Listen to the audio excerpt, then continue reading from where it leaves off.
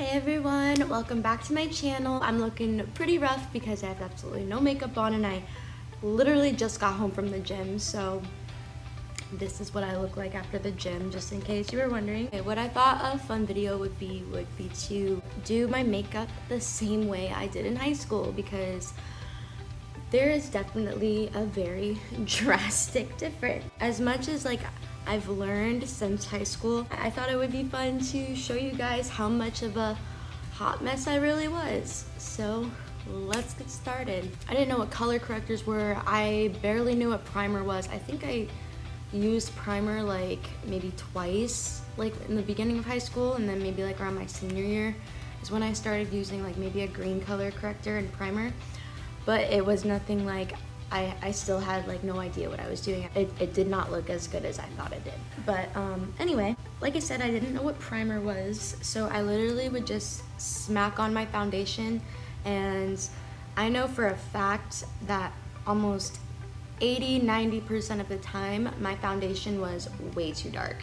And I was just at the time I was just obsessed with being tan. I just wanted to be tan because obviously I'm naturally very fair. I can tan if I wanted to, but you know, the sun is not really that good for you. So I don't do that anymore. I have two foundations here with me right now, and I have the one I use when I get a spray tan, and then my color right now. I think what I'm gonna do is mix these two together, and it'll still obviously be way darker than what my complexion really is. So let's go ahead and do that. I was in high school from 2010 to 2014, and I don't think I knew what a beauty blender was in high school. Maybe at the end of my senior year I did, but no, I don't exactly remember when I started using a beauty blender. I only used a flat brush, or even half the time my hands.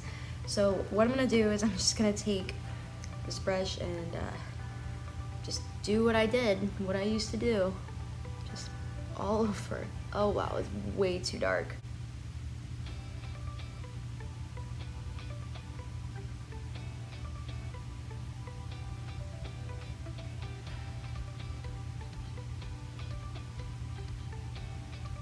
I think every now and then I would blend my foundation down my neck, but for some reason I thought sometimes it wasn't necessary, and I just did not blend that anywhere else besides my face. So I'm pretty sure I just took my finger and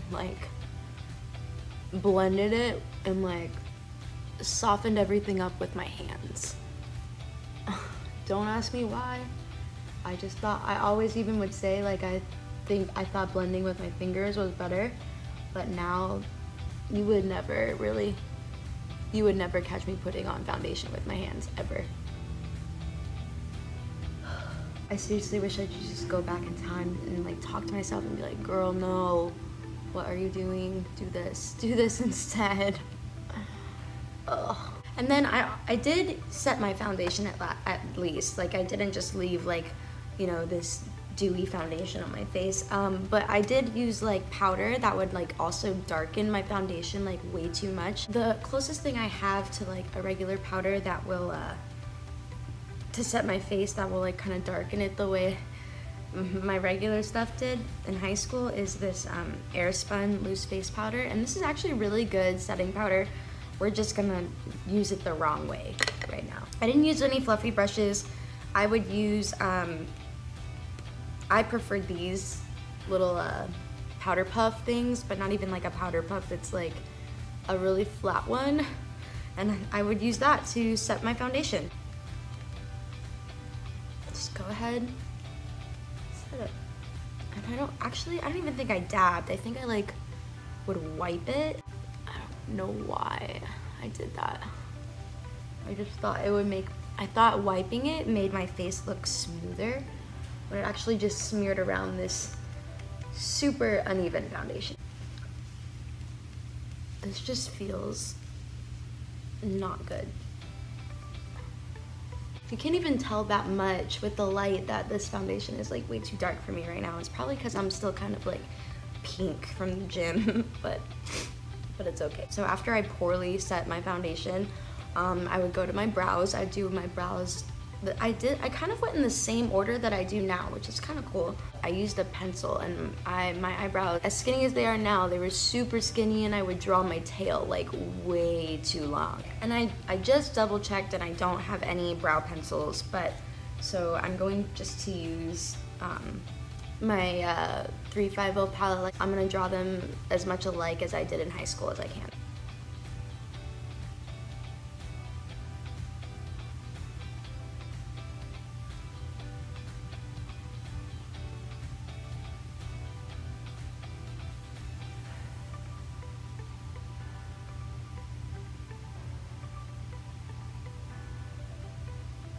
I mean, yeah, that's pretty close to what it looked like. I mean, that's not too bad. It's just super thin. And I think my eyebrows were a lot more angular, like with the arch. But obviously they're not tweezed the same way, so I don't think I can achieve the exact same look as I used to, but oh my gosh, I can't.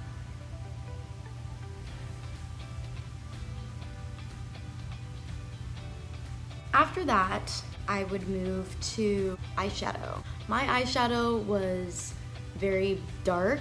I always had like either black or silver, gray eyeshadow. Like it was just, that's all I wanted to do. And I did not know what blending was either. So this should be really, really, really interesting.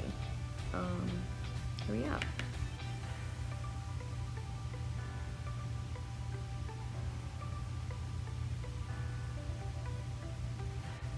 I honestly don't even want to do it. This is so embarrassing.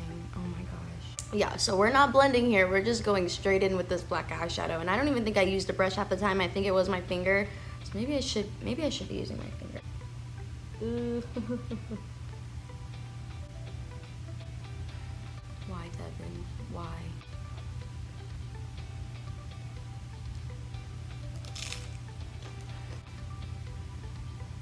Okay, I don't even know how I pulled this off. I'm just gonna use the brush.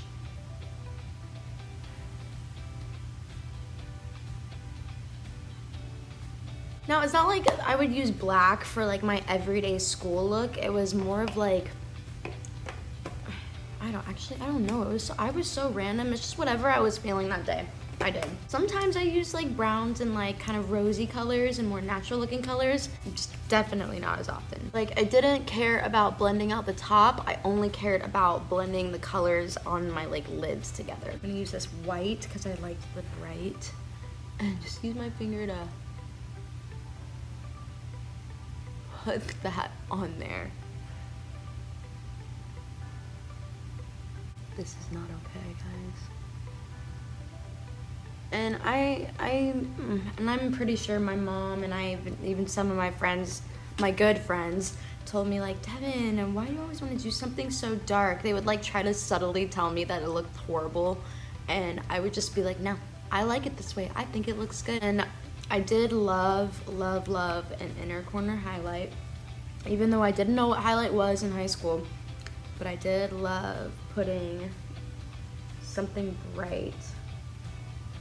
I used my fingers for everything, so everything was kind of literally looks like it was just splattered on my face. All right, so after I had my eyeshadow on, I moved to eyeliner, and wow, did I love eyeliner. My cat wings, or my cat eyes, cat wings, I think I said cat wing in my last video, and I don't even know what a cat wing is. My cat eyes, or my wings, were huge, and they went all the way literally under my eye. And let me just show you. And by the way, I am showing you the most dramatic look that I did. I don't know if I'm gonna be able to find a picture of this. So my eyeliner kind of went something like, I drew it like this. When I first started doing eyeliner, like my wings looked normal, and I did a cute, like barely little swoop, and then just the more into makeup I got more adventurous and more like ooh, trying new things, and my wings just got like completely out of control. And I didn't even bring it all the way in. I only kept it on the outer corner. My wings were not perfect. They were always kind of rounded at the end because I wanted to be different, and they were actually a lot more rounded than this, but I'm not even gonna attempt to do that right now because that is just a mess. And I think this is like the exact liquid eyeliner that I liked to use in high school. I used this Maybelline line stiletto. I use the lash stiletto too all the time, but honestly, this is not my favorite eyeliner because like I noticed when you go over it a few times, it kind of rubs off and it gets kind of sheer, and you can see, you know, your skin underneath the black, and nobody wants that. This was it. This is what I like to use, just because I just thought the box was cool or something. I don't even know. So after I had my crazy wings on, I went in and decked out my waterline with even more black. Let's just pile this on.